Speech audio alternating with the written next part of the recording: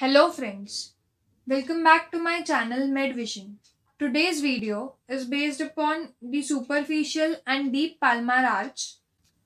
The first part of the video contains the cadaveric dissection of the hand, whereas in the second part we'll learn more about these arches in details with the help of a diagram. Now let's get started with the video. The cadaveric dissection of the hand. So let's start from the ulnar side. This is the ulnar vessels are slightly bluish in color because they are accompanied by the vein, while the nerve is pearly white in color. So this is the ulnar artery with its accompanying vein, and this is the ulnar nerve. And as I mentioned earlier, they pass through the Guion canal. However, ulnar artery and the vein, they pass superficial to the flexor retinaculum. Let's trace the ulnar artery. This is the course of the ulnar artery, and as it enters the palm, it forms an arch, as you can very clearly see here. This arch was just under the palmar aponeurosis. This is the superficial palmar arch, and this superficial palmar arch, this branch will go and communicate with the deep palmar arch, which is not visible in this dissection. And from the superficial palmar arch, we can see these vessels coming out. This is the medialmost one. This is the next one. These are known as the common digital vessels, which then divide into proper digital vessels, and this rule is followed everywhere.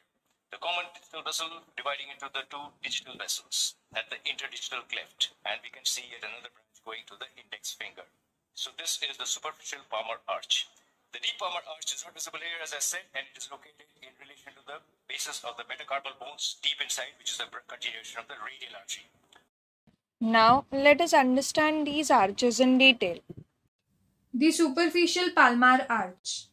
This dark green color arch represents the superficial palmar arch. This arch is formed by the superficial palmar branch of the ulnar artery, and laterally it is joined by the superficial palmar branch of the radial artery. The branches of the superficial palmar arch. The arch gives off 3 common digital arteries and 1 proper digital artery. The common digital artery at the digital cleft divides into 2 proper digital arteries, which supplies the adjacent side of the respective fingers. In all, this digital branches supplies the medial 3½ side of the fingers. Deep palmar arch. This light green color arch represents the deep palmar arch. This arch provides the second connecting channel between the radial artery and the ulnar artery.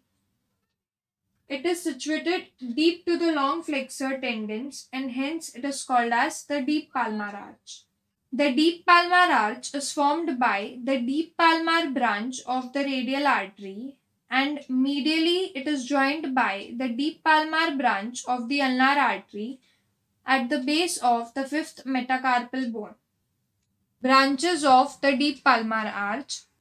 The deep palmar arch gives its branches from the convex side, that is the distal side, its concave side, that is its proximal side, and the dorsal side. From its convex side, it gives off 3 palmar metacarpal arteries, which runs distally in the 2nd, 3rd, and 4th spaces, which supplies the medial 4 metacarpal bones and terminates at the finger cleft by joining the common digital branches of the superficial palmar arch. Dorsally, the arch gives off 3 proximal perforating digital arteries, which passes through the medial 3 interosseous spaces to anastomoses with the dorsal metacarpal arteries. From the concave side of the arch, it gives off the recurrent branch, which supplies the carpal bones and the joints and ends in the palmar carpal arch. This image is available on my Instagram and Facebook page. If you wish to download this image, visit my page. The links are provided in the description box. I hope you find this video helpful. Please don't forget to like, share and subscribe my channel, and also hit the bell icon to never miss the new update. Also join me on my Instagram and Facebook page for notes, quizzes, charts and diagrams of all my videos.